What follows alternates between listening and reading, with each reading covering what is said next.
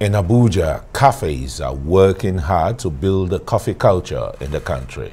But there is an idea that Nigeria is a nation of tea lovers. Let's hear Itoro Udofia with this. In terms of building a culture takes time, and at this cafe, they're building a culture around coffee. There's so much to know about a tiny bean. So you said something interesting. You said it's not too sweet.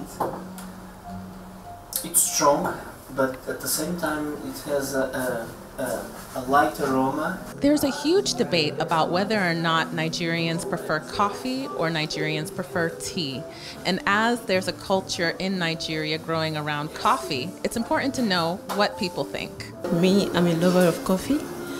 I hope everyone love coffee. Love coffee as well. As far as I hope you do love coffee. Because of my health state, I prefer the tea to coffee. I love tea more than coffee. There's one specific tea I like the most, which is hibiscus, because of the flavor and how the taste is. I really like that tea. I am 50-50 because I understand the value of tea in terms of its relaxing nature, its health benefits.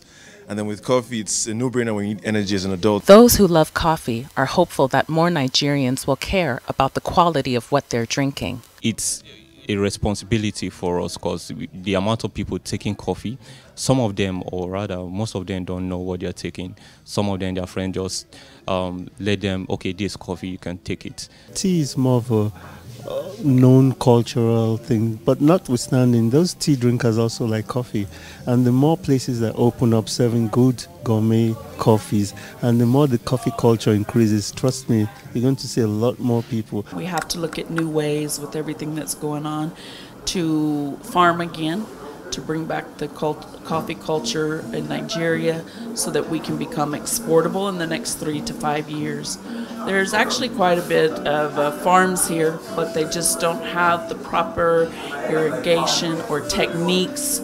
It was lost. I think the last time that coffee was actually, anything was done on it was about 2009. Nigeria grows coffee in places like Jos, Ogun, and Ekiti. So it may not be a matter of if a coffee culture will catch on, but when. Itoro Udofia, Arise News. Did we see her, taste the coffee? Taste the coffee, and she's talking about, it's not about if the culture will grow, but when. Let's bring in Sofia Ohaekelem. She's actually the owner of Vintage Cafe, and she joins us now to have the conversation about coffee and the fact that it's growing in Nigeria. Sofia, thank you for being here. Thank you for having me. From that interview that we saw, majority of the people there say, you know what, some of them, I'm 50-50, but bulk of them said, I'll take tea over coffee. But coffee drinking is growing in Nigeria. As a cafe owner, how much have we progressed in the last few years? I would say probably a good 60–70%. We've grown a lot. Abuja is now on the cusp of really growing. Lagos is, always ahead of the game, but you see a lot of commercial, very commercial. What's kind of set us apart here in Abuja is that we're a true coffee house. We offer about 56 different types of coffee beans, about 27 origin coffees. So we can tell you exactly where the origin of the coffee comes from, as well as a lot of the blended coffees that we do in the shop. So with our baristas, we train you on tasting notes. It's similar to drinking wine.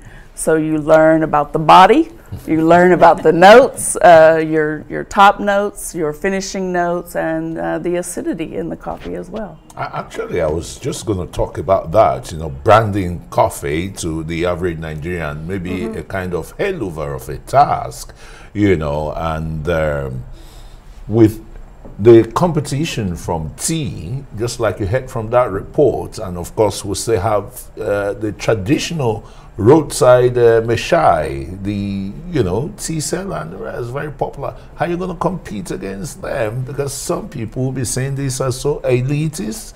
Do you tell them of some of the health benefits, for example? Of course, there's a lot of health benefits from the tea just as well as the coffee. I think the reason that the tea is such a big thing here is because of the colonial British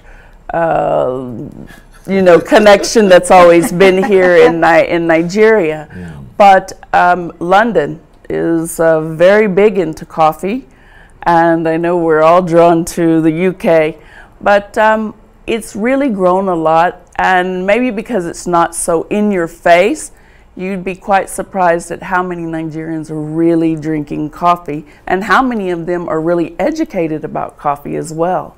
We're still trying to change that mind of coffee is Nescafe. No discredit to Nescafe, but instant. They just tell you it contains caffeine and caffeine is actually this and the it rest. does. It's actually quite strong. Yeah. But not knowing the health benefits is a problem, because from what the little research I've done is that it helps the nervous system. It stimulates the brain and the rest. It keeps you alert. Most people just know about the negative part of it, the caffeine inside of it that might, take sleep away from your eyes. Well, with coffee, as we say, an apple a day keeps the doctor away. Coffee has the same thing, hypertension, cholesterol, it helps bring it down, and it's the caffeine content. Of course, you can overdo a lot of caffeine as with anything, but if you learn to drink coffee, you'll admire it to the fact that it's like I said, drinking the wine. Once you understand what you're really drinking, how you're drinking it. It's very aromatic. It is.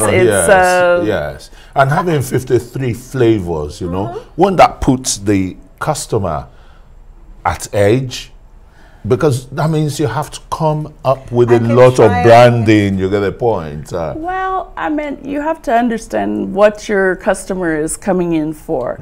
It all starts with the barista again. Are you looking for a light roast, medium roast, dark roast? What type of notes are you looking for? Fruity, chocolatey? Are you wanting something strong? Aromatic, so it depends. So we try to understand your needs so that we can fulfill sometimes, them. And sometimes they have a dash of whiskey or brandy. Actually, interesting you say this, because we are now fermenting coffee beans in cask barrels. You see what I mean? And we have bourbon. We have rye. Now, you don't actually taste the alcohol, but it's the fermentation of the bean in the cask. But as we wrap up this conversation, I'm interested in the economic aspect of it, because from that report, she said coffee is grown in 3 states in Nigeria. Ethiopia, for one, yearly they almost get almost $1 billion from exporting coffee. So that market in Nigeria, what do we need to do to really harness it and become one of the global players? Well, this is one of my key interests, is that we need to bring back the coffee farming back into Nigeria. We need to be exportable in the next 3 to 5 years. So just like the government had focused a lot on the agri sector, we need to now do this in the coffee sector. There was recently a coffee and tea bill that was on the floor. We were at the Senate to speak to them about it. So we have to put schemes and measures in place. I'm the carnivore of the Nigerian International Coffee Festival, which will hold next year. And so you will see that we will try to put schemes together to get farmers to go into farming or roasting, maybe building coffee machines now made from Nigeria, and bringing in farmers from other countries to give us a little bit more of an edge and technical education and know-how. And support. Sophia Ohaekelem, would have to say thank you for all that you're doing. And of course, my palate's already excited from all of the different flavors that will come enjoy at your cafe. Thank you so much. But